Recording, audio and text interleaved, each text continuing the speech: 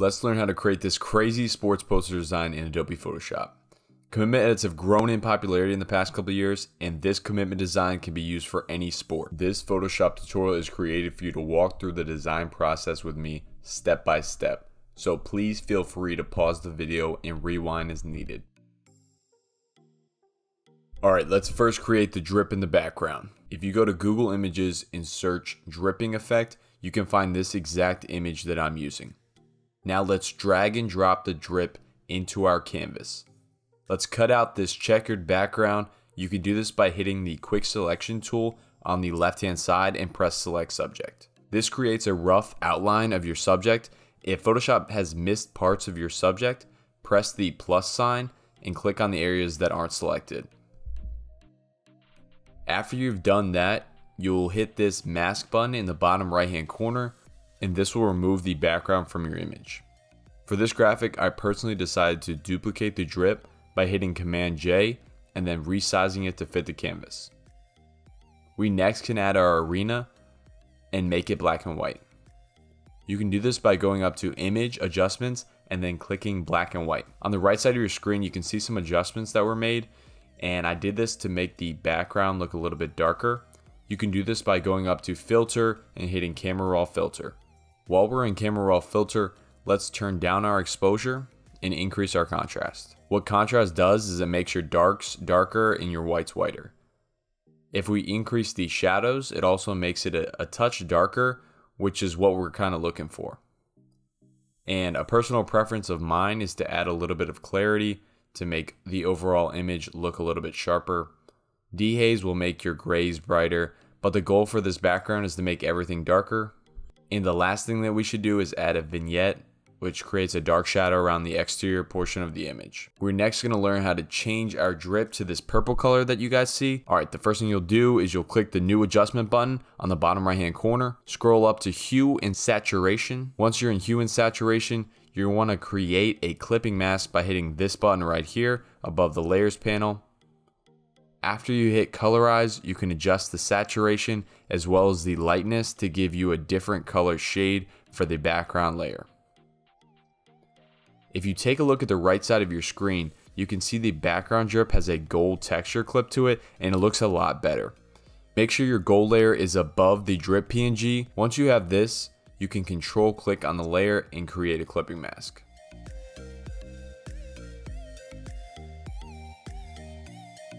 We next want to add shading to our background layer. First, create a new layer by hitting this button right here. Drag that layer to just above the arena layer, and then select your paintbrush on the left hand side. Make sure you're at a hardness of 0 and that our black is the paint color selected. And then what we're going to do is we're just going to click and paint on black shadows all around the outside here. Now add another layer, and now it's time to create some text. Highlight your text and go up to Window and scroll down to Character. If you make this number here smaller, it decreases the space between your letters. If you make it larger, it increases the space between the letters. So for this graphic, I personally used 10 because I thought it looked the best. Now select your layer and hit this color box right here to change the color of our text. With your text still selected, hit the Effects button on the bottom right hand corner, and let's add a drop shadow. The other thing I added was a bevel. And really, you can mess around with any of these effects on the left hand side, but I personally used these particular effects to make it pop a little bit.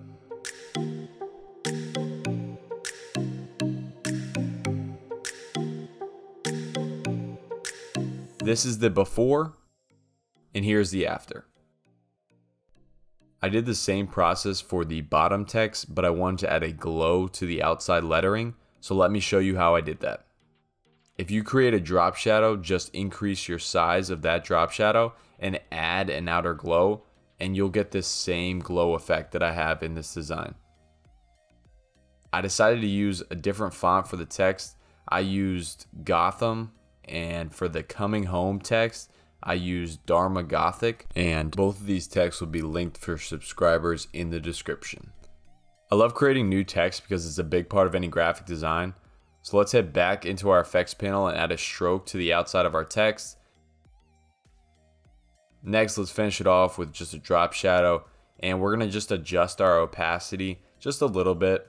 Now click on your text layer and change it to whatever color you want.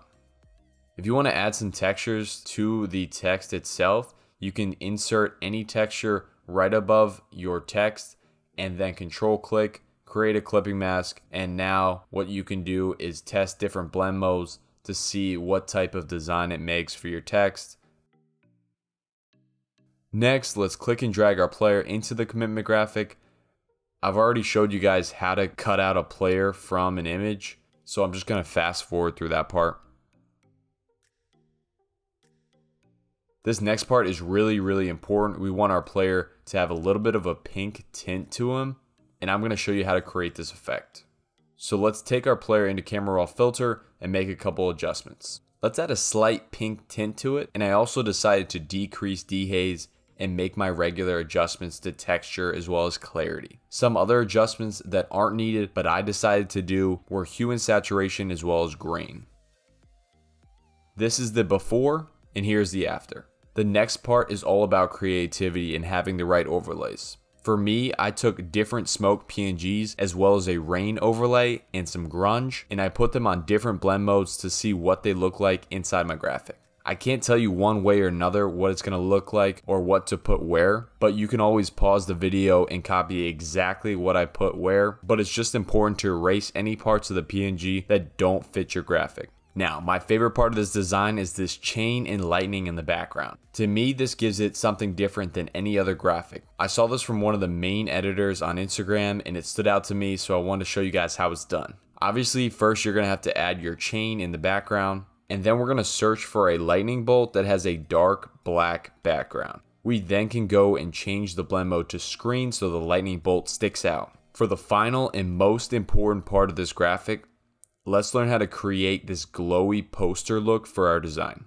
The first thing I have here is a color lookup. You can add a color lookup by hitting new adjustment layer and then finding color lookup. Once you're in color lookup, you can scroll till you find the color lookup film stock 50. You can always decrease the opacity of the color lookup to your liking. The last adjustment that we're going to make is adding a black and white gradient. You can do this by hitting that same adjustment button and then finding gradient map. You can now switch your blend mode to lighten, and if your gradient map is set to a different color, like mine's blue right now, you can just switch it to black.